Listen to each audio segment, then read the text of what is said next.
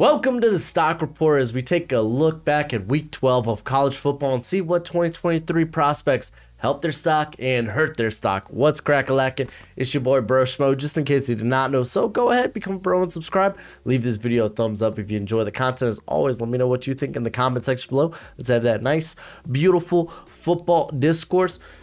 Special thanks to Manscaped for sponsoring the video. You get 20% off plus free shipping when you use promo code Broshmo at checkout. If you're trying to get that special something special for their special area, then I suggest a special Christmas gift like the special Lawnmower 4.0. Let's go ahead and get into this, and we're going to first talk about Hendon Hooker. I think that's kind of the obvious one. It's official. He's out for the remainder of the season with an ACL. He's not,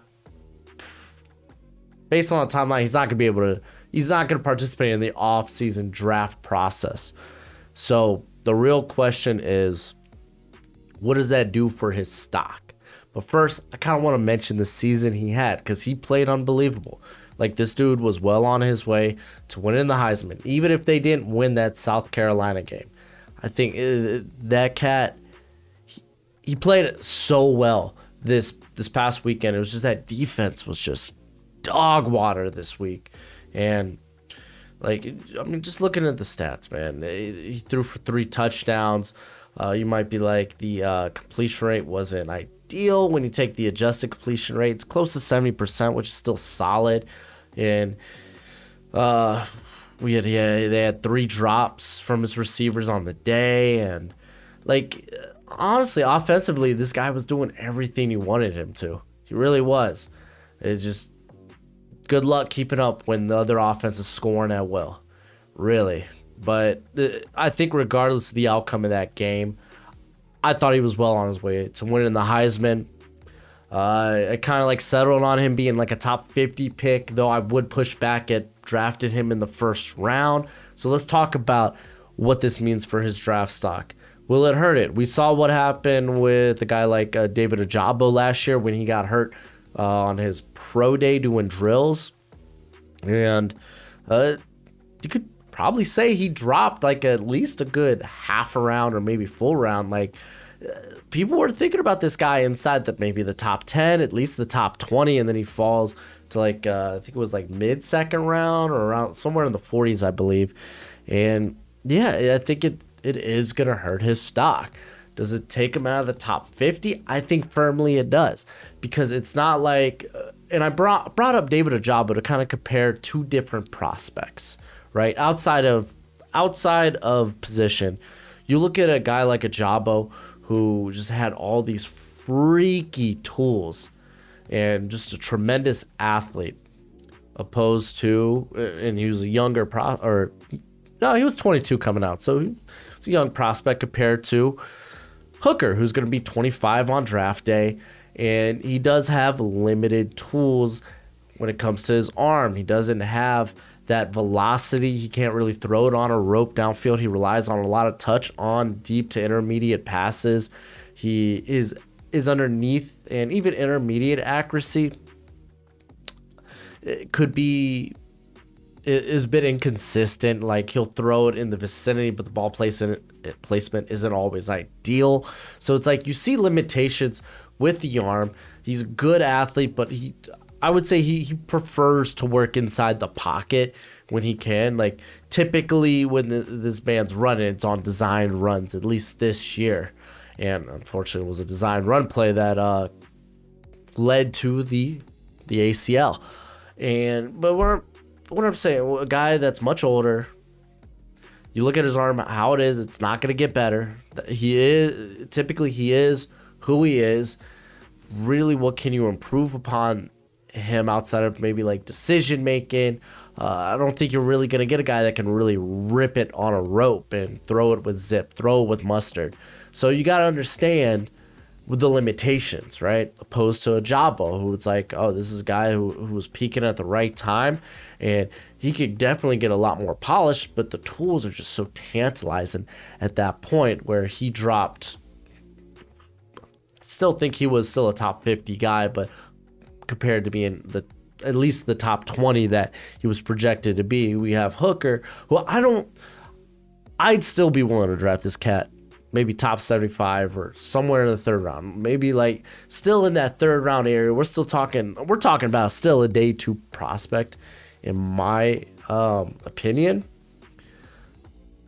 But if he doesn't go till early day 3, it wouldn't surprise me. So I think with the injury, knowing when you draft this guy, not really being able to see what he can do at like a Senior Bowl or at the Combine, it's gonna hurt him. Teams are gonna bring him in knowing he'll be good by training camp for the most part, even to bring it along slowly, and I think it limits what type of team drafts this guy, because if you're looking for a high upside developmental guy, that's not exactly Hooker, you know. So if you're maybe a team that's more built, and maybe you do have concerns at the quarterback position, maybe like the Jets, like honestly, the Jets, I think, are a team that, hey man, if we could get a guy, not even necessarily to develop, but come in, know our system, then yeah, maybe bring him into the offense. So talk about that maybe in the 3rd round, 4th round. But I think in terms of being a top 50 guy, unfortunately, that might not be in the cards. But I don't know. We still got a long way to go, man. We'll see. But I want to stick with the quarterback position. Talk about Dorian Thompson-Robinson. I feel like I haven't talked about him on the channel yet. Perhaps. I don't know. Regardless, he had a rough game this week against USC. Oh gosh, excuse me. He did a lot of damage on the ground. 81 rushing yards, 2 touchdowns. It had 4 touchdowns through the air, but 5 turnover-worthy plays, man. The turnover-worthy plays have been immense, especially the last couple of games, which, I mean, yes, they're the losses. But even going to the Oregon game where they lost, I mean, turnover plays were immense. Go to the beginning of the year. Bowling game, turnover. He had more turnover-worthy plays than he did big-time throws. I think in this, I really like the idea, at least what he can do as a ball carrier. I'm not saying turn this guy into a running back, but maybe a receiver, because I really like what he can do as an athlete. Because listen, with that type of mobility, I really think he's likely changing positions. The decision making for me isn't there, and I guess we could talk about why. So I think he has an average arm at best. He's got this long baseball-like windup that he needs just to really get any type of zip on the ball. His vision can be, especially over the middle, a bit pedestrian. He lacks consistent ball placement on intermediate and deep routes, and I just think with his type of athleticism, he's better suited to switching positions. I really do. Because, he shows good strength as a ball carrier. He has got a different, a decent stiff arm. So, maybe have this guy be a slot / scat back, you know? So, I just, that's my opinion. Again, we saw the decision makings in this past game. Ultimately, even the final drive, where he throws that interception because he just didn't see the linebacker over the middle. It's and that was literally a game filled with just mistakes from him as a passer. So if you want my thoughts on him, I'm kind of in the late day 3 area. That's how I see Dorian or DTR. But yeah, those are my thoughts. Take him or leave him. But let's jump to the defensive side of the ball with Keon White out of Georgia Tech. I'm pretty sure I haven't talked about this cat this year. Having a fabulous season. Had a heck of a game in that upset victory versus North Carolina, which, by the way, man, atrocious drop from Josh Downs. Just something you haven't saw from him this year. I don't think that's something that I'm going to take with a grain of salt. This time I got it. So I'm not too worried about that. But let's talk about, I kind of want to talk about the background of White first.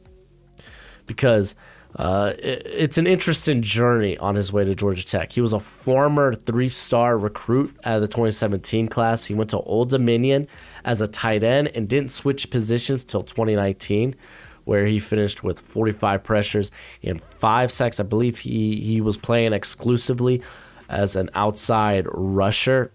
I mean, he still is, but I mean, at his size, you think, man, I want to see this guy maybe over the tackle or work in 3-tech every now and then. Like, I guess we'll talk about it. We'll talk about it in a sec. He decided to transfer to Georgia Tech in 2022, but he did opt out of the 2022 in 2020, but he decided to opt out of the 2020 season because of the Rona. Then he suffered an ankle injury before the 2021 season and didn't see action until week 10, but he was basically on a snap count. So this is actually, like, straight up the first true year, true season we're seeing him against Power 5 play at edge. It really is. I say at edge. He basically works for the most part outside of the tackle, though Georgia Tech's pretty good about kicking him a little inside on passing downs. Like, this dude's had a heck of a season. 38 pressures, 7 sacks. Even going back, like, Old Dominion, man, in his first year switching positions, he put on a clinic in 2019, 45 pressures, 5 sacks. I don't think I have an exact age on him yet, but I assume he's going to be around 23, 24. But he is just so, like, this dude drastically changed his body over his collegiate career. And it was just kind of a total mystery. Like, how is he going to look this season? And, like, dude, this guy, he works, like, he's already got a lot of natural strength, and he's got a good feel of how to work with leverage. He's got a good push-pull move. He's got a good bull rush. And, like, holy moly. Like, even going back to Old Dominion, I said they didn't really, like, he really hasn't seen Power 5 play till this season in the ACC. But back at ODU, he played Virginia Tech and legit got the best of Christian Darrisaw back in the day. Like, that's kind of legit. It's kind of legit. A guy that I don't even know, man. This dude's been in the position since 2019, so I don't think it's so much that he's relatively new to the position, but I guess you could say in terms of significant snaps, he was relatively new to the position, but he's seeing him this year, and he's doing wonders with it. In terms of athleticism, I think he's an okay athlete. I don't think he's anything, like, special. I would say maybe above average, and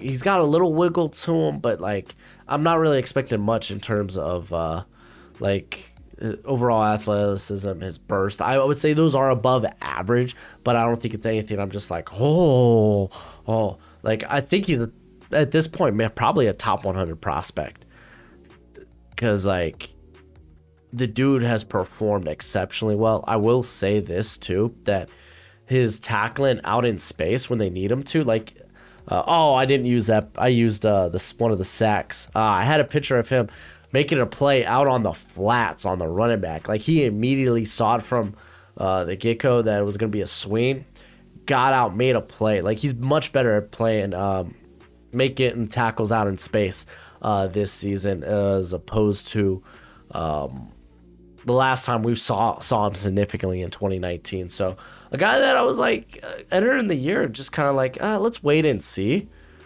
since we could really only go on that 2019 season. So to be fair, we haven't seen him in like 2 seasons. But yeah, no, man, dude was super impressive this past week against North Carolina. And we're going to talk about Jarek Reed II, safety out of New Mexico. This was a guy I've seen a few times in the comments, so I decided to get around to him this weekend. And dude put on a display against San Diego State. They got mollywopped. Like, they lost. New Mexico is not a good team. But 15 tackles, had a pick in the game, only allowed 2 receptions for 22 yards. Like, pretty darn impressive, man. And like, they prefer to use this cat a lot in the slot. Like, honestly, this man's best work is around the line of scrimmage. Like when he's playing, when he is asked to play deep, like he doesn't have extraordinary range. Like it's okay. Like I think he could be a split high guy, but really the only time he made plays in those scenarios, they were big time overthrows. Big time overthrows. He was basically fielding a punt at that point. But I think where he's at his best is legit in the slot or around, at least around the box. Like there's going to be a concern at 5'10", 195. Can you be a guy that can consistently play in the box? I don't think so. This is why he's probably going to be a slot only guy. I really think he's going to get slapped with the slot only tag. But he plays so well in it. Like he is a ball hawk. Like this guy is a guy that can stick in the hip pockets of receivers and even push, like even against more physical or pass catchers, bigger bodied pass catchers, he is still a contender at the catch point. He will put his arm up there. Now, a lot of times, because like I think his best plays in man coverage, but when he is matched up like that, he does a real good job of reading the eyes of the receiver, but he doesn't really turn around to make a play on the ball. Like I said, like a lot of this dude's interceptions really have come from overthrows. But he might be one of the best run defenders at the safety position in the country. Like him and Quindale Johnson out of Memphis, probably the best run defense safeties. I would consider Reed more of a slot guy though, opposed to Johnson, who I think could really play a lot of different areas. But they're the best when it comes to like stopping the run. Like they come down, like Reed comes downhill explosive. Look at it, lay the boomstick. Like he's a bit compact, but his play strength is ridiculous. It really is. Like he hits hard. His missed tackle rate on the year is 14.3, but his missed tackle rate in the box is 7%. Like around, like this guy is at his best around the line of scrimmage. He comes with a lot of juice downhill, and like honestly, like the hands are pretty. Like he's got some nifty catches. Like there's probably only like one or two highlight interceptions, but outside of him just catching overthrows, but the ones he earned, my gosh, they look really, really good. Now again, his size will be a concern. Sticking him around the line of scrimmage like that, I think, or at least sticking him as a box safety. But I think if you put him in the slot, that kind of alleviates some of that, especially with how good he is as a run defender. So, yeah, I kind of see him as this sub-package guy in the NFL. I think I got like a late day 3 grade on him. He's kind of like hovering 5th, 6th round for me. But he was a fun watch, man. Fun watch. Nasty mentality. I love it, dude. He was actually a former JUCO guy out of the 2019 class. At 2018, he spent one season at Northwest Mississippi Community College before he went to the Lobos. And dude's just been great his whole career. I don't think he hasn't suffered from injuries for the most part. None that I can see. He's always played significant snaps, even going to like the shortened 2020 season. He played over 400 snaps. So, dude is good. On to Tyjae Spears. I think it's Tyjae Spears out of Tulane, who got his Senior Bowl invite after this SMU game from his coach. So, hopefully he takes it. Technically, he still has another year of eligibility left because of, I believe, was it because of the Rona? No, because I guess, no, technically I think he redshirted 2019. Here, how about I just pull up his background real quick before I just speculate what I wrote down. Where you at? Here we go. But he had a really good game, and I really like this guy's style. Former 3-star recruit, redshirt his freshman year, so he redshirted the 2019 year. But And the reason why I thought he made a redshirt 2020 is because he suffered a season-ending ACL and meniscus tear. So I was thinking maybe he used the red shirt on that year, but no, he didn't. So he's coming in this season as I think a redshirt junior. So he can definitely play next season. So keep that in mind. But he got a Senior Bowl invite. If he accepts it, I think it could be a good like mid to late day 3 pick. Because this cat really got his mojo back last year. Like, he came into 2021, right? Still not feeling like he pulled his hammy during spring practices, trying to come back from that ACL and meniscus tear. Apparently, he was in a real dark place. Like, oh, will I be able to come back from that? Because he had setbacks over the summer with it. He came basically hobbling into training camp and really had to, like, early on fight for time in 2021. Like, he only made 3 starts and it was near the end of the season, but still managed to lead the Green Wave in rushing yards. And now, fully healthy, having a fabulous year. This guy's a home run threat anytime he has the ball. He's so light on his feet, and he has a nice jump cut. The minute he plants his foot, goes, he accelerates top speed like nobody's business. He doesn't shy away from contact, and honestly has like the stiffest stiff arm you'll see. It's not a jab or anything. It's legit just, and not half bad. Not half bad. I think if you're looking for like the best use of it, it was in the Missouri State game, I believe it was. But yeah, man, a guy with this type of elusiveness, I would love to see on special, like as a return man. And maybe used a bit more in the passing game, though. Like, see what he can do in terms of what other route trees could he run? Could like shoot in the slot? He does, like, you look at his size, 5'11", 195, not great. Like, maybe he could put on, or it's 5'11", yeah, it's 5'11". Maybe you feel better about him. Maybe put it on another 5 or 10 pounds of bulk, because it's not ideal size, but it's not terrible. And especially a guy that doesn't, like, he won't shy away from contact.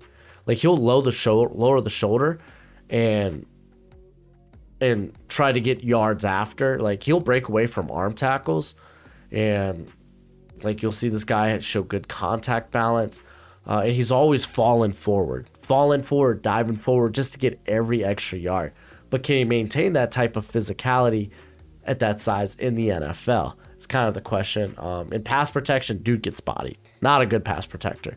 So don't expect him to be, but there is a lot to like about Spears, man. A lot to like about him. On to Zach Evans. Had a field day, to be fair.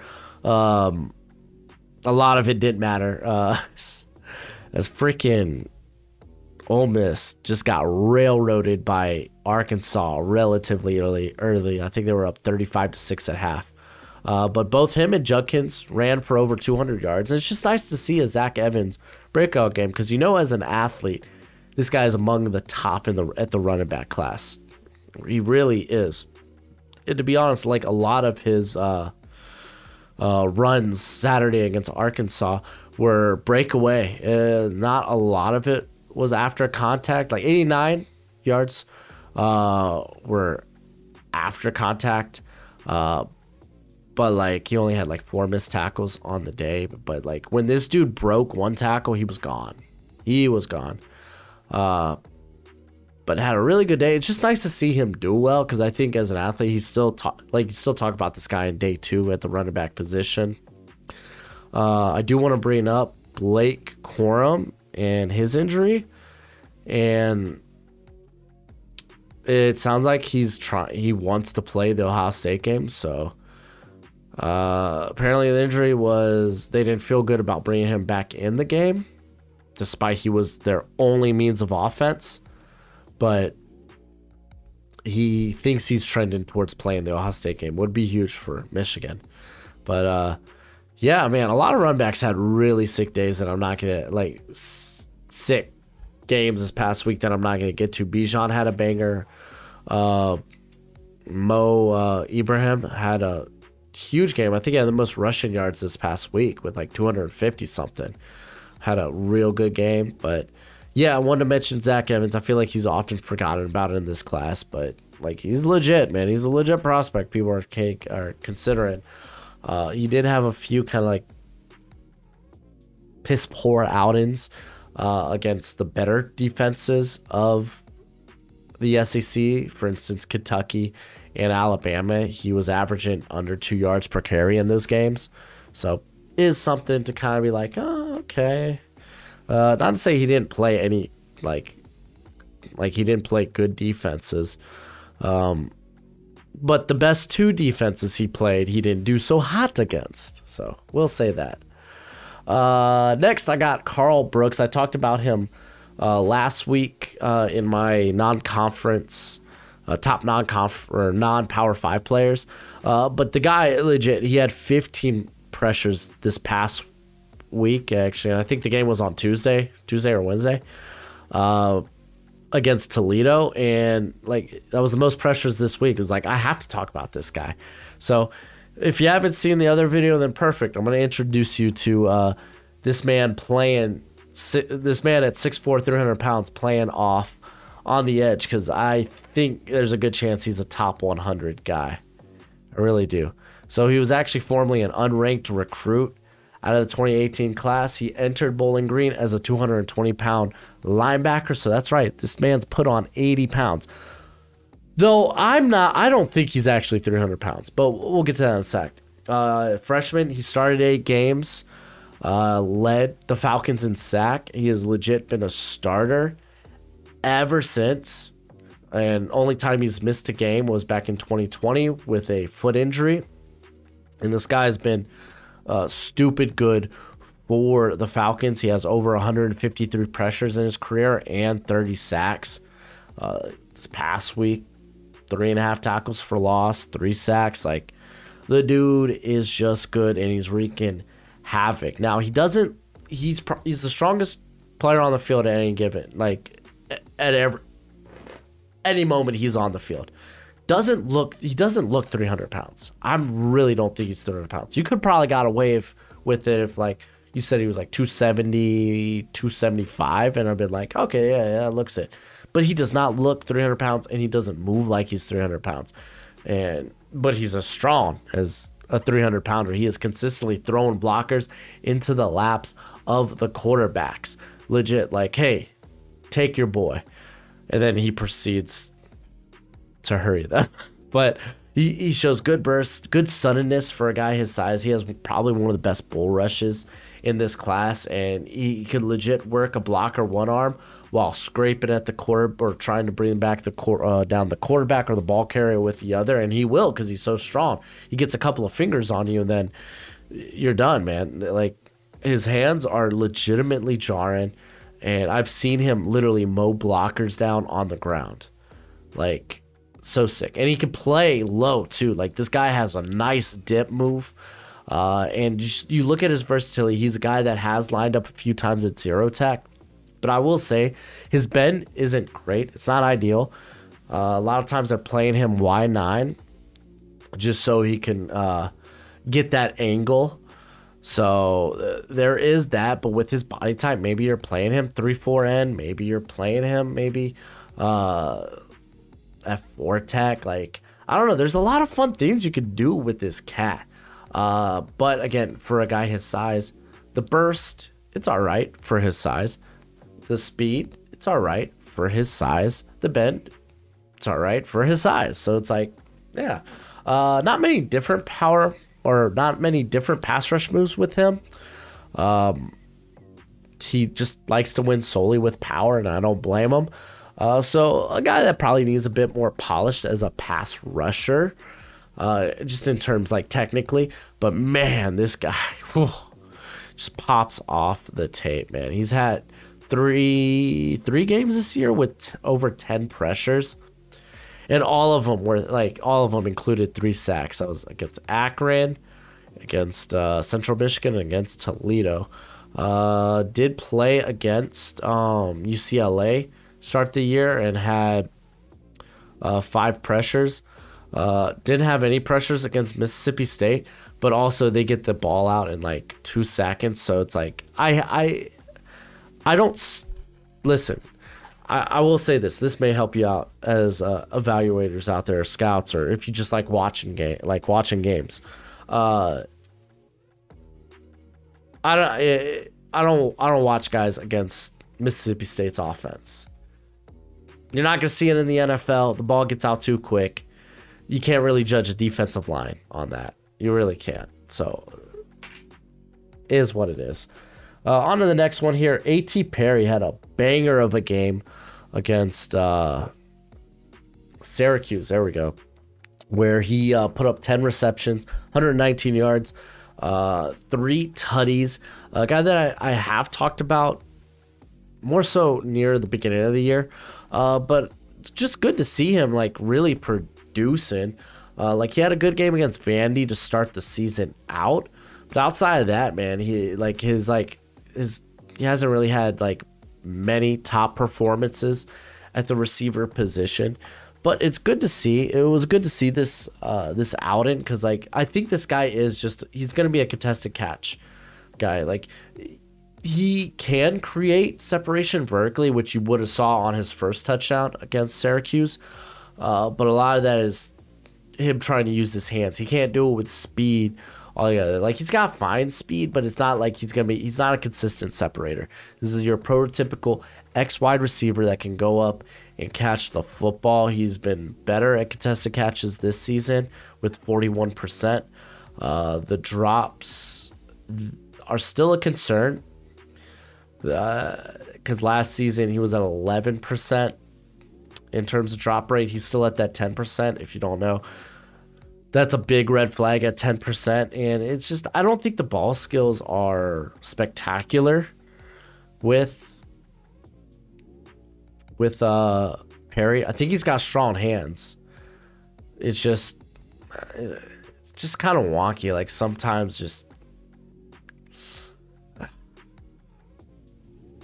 I feel like he just doesn't secure, or at least he doesn't have a good positioning with his hands, if that makes sense. He's not really doing the Torrey Holt diamond. If you're not familiar with that, then I don't know what, you must have never played receiver. But like Torrey Holt diamond up there, but he'll just, I don't know, maybe that's just me. I think that was the NC State game where I was just bothered by, they were just like drops, but his hands were at like funky positions. But that is something to bring up, the drop rate. Like if you're going to be this guy that's not a consistent separator, so you're probably going to want to see a good contested catch rate, which he does have. Like if it's a jump ball, he's going to grab it. It's just like occasionally you do see, I guess, the mental lapse or just the not great position of his hands to secure a catch all the time. So is a red flag, but I still think this guy's early day 3. I like him in like the 4th round. I think is my actual grade for him right now. I don't know. We'll see as we get closer to the draft what he can do, maybe to move up. I don't know if I'll ever. I don't know, man. I think this guy could flirt with day 2, like he did at the beginning of the year. But I was really hoping for those hands to be more consistent. And then got a downer here in Jalen Carter. Jalen Carter plays tackle. See, I had one person talking about, I don't watch your videos. I listen to them. I don't know why I'm doing a voice, and so I don't know the size of the guy. I don't see your overlays. I don't know what position he plays. Like, first of all, based on what I'm saying, you should know what position he plays. Like any player plays.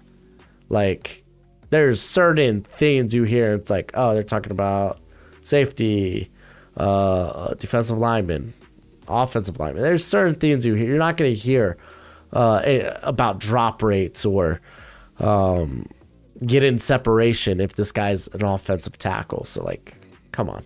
But I understand, like, sizes of these guys. If you're not watching the video, you don't know the size. But, I mean, you can look it up. I say the name of the guy. But Jalen Duncan had a really rough outing against Ohio State. He's 6'6", 320. Really rough outing. Like, really bad. Allowed 5 pressures and 3 sacks on 50 pass rushing snaps, did have a penalty as well. And this isn't a type of, oh, okay, well, you know what, one bad game.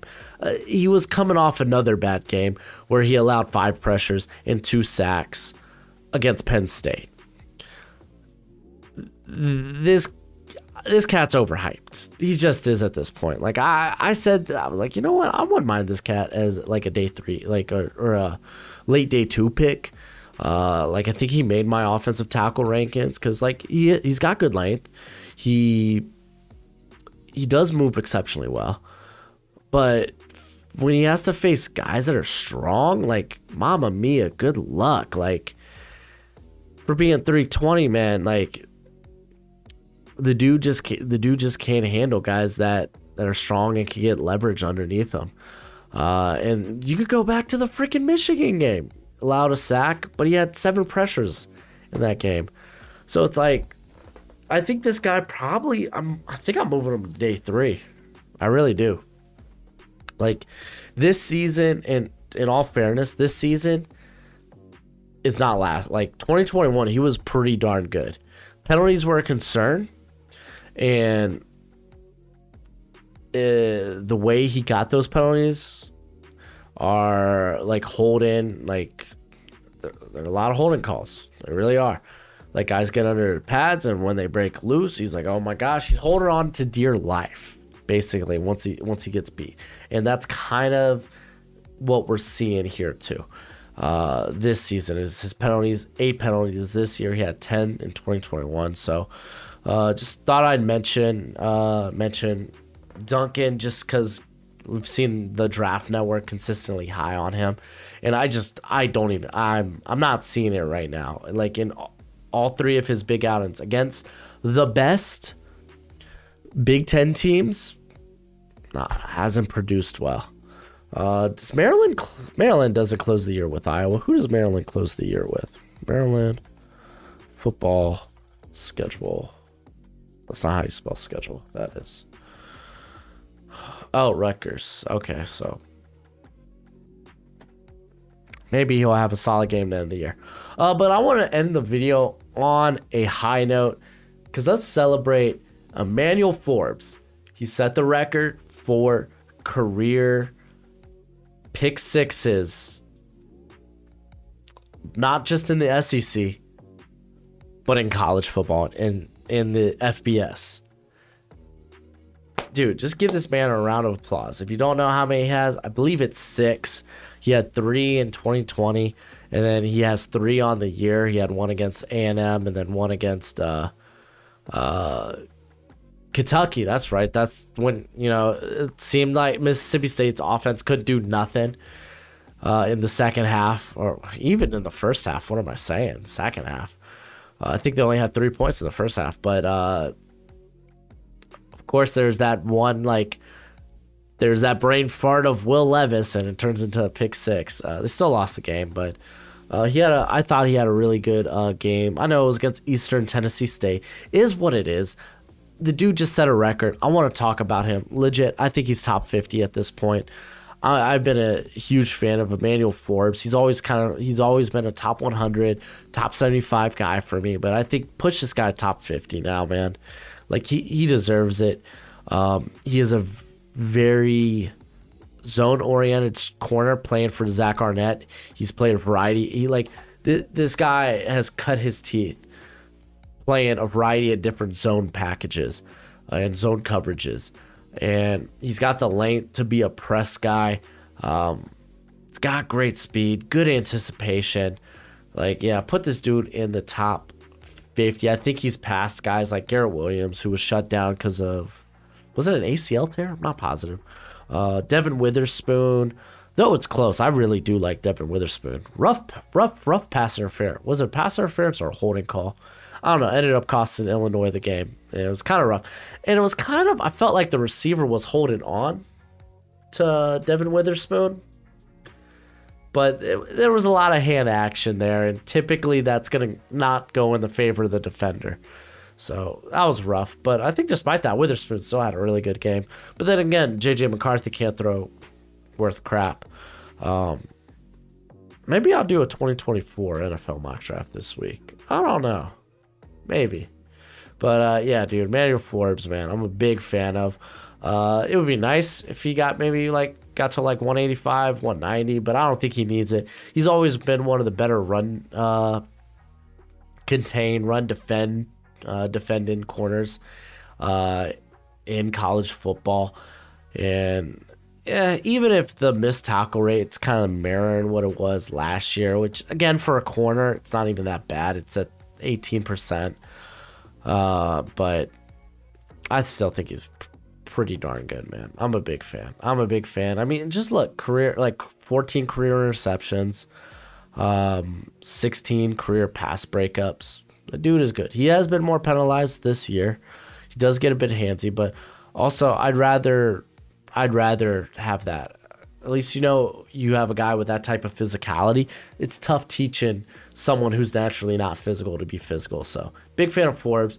I think it was reason to celebrate. Shout him out at the end of the video. Congratulations on your huge accolade. But that's it for the video. I only mentioned 10 guys in this, and I try to talk about some other guys while I'm going through it. But let me know who are some guys you thought had great weeks this week in college football. And until next time, be easy, my friends. Later.